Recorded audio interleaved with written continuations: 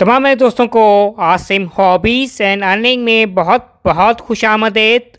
Welcome to Asim hobbies and earning.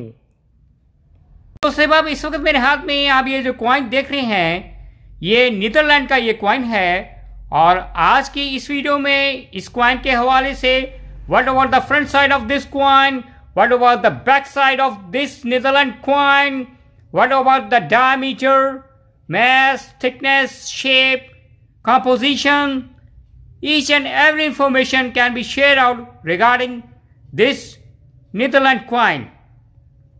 And especially what about the price of this coin nowadays here in Asia and the worldwide. So please kindly subscribe my channel or press notification button to keep in touch next coming videos regarding coins. जैसा कि मेरे दोस्त साहब आप ये देख रहे हैं, जैसे कि मैंने वीडियो के शुरू में कहा कि ये नीदरलैंड का कॉइन है। That is to be the front side of a Netherlands coin.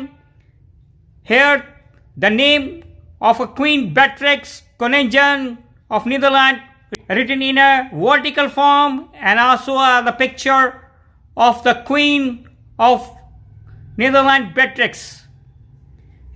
That is to be the front side. और अब बात करेंगे कि इस कॉइन के है बैक साइड पे है। That is to be the back side of a Netherlands coin.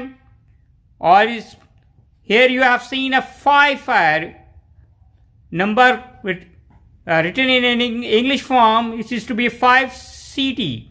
It is the face value of the coin is a 5 cent and also the year of issue है इस coin. ये जो साल है 1985 में है, ईयर 1985 है written hair also in the back side of the coin. Year 1985 में ये कॉइन है, ये इशू हुआ और ये 5 सेंट का नीदरलैंड का ये कॉइन है। और अब बात करेंगे इस कॉइन के है डायमीटर के हवाले से। नीदरलैंड कॉइन के है, इस कॉइन का जो डायमीटर है वो 21 mm डायमीटर है और इस कॉइन का जो मैस है या वेट कह लें 3.5 ग्राम इस कॉइन का नीदरलैंड कॉइन का मैस है।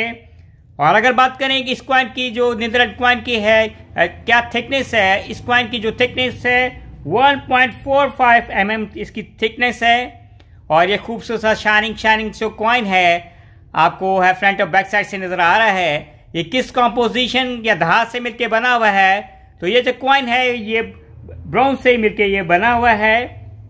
और अगर आप बात करेंगे कि इस कॉइन के है शेप है, तो ये शेप किस है, ये राउंड शेप का ये कॉइन है।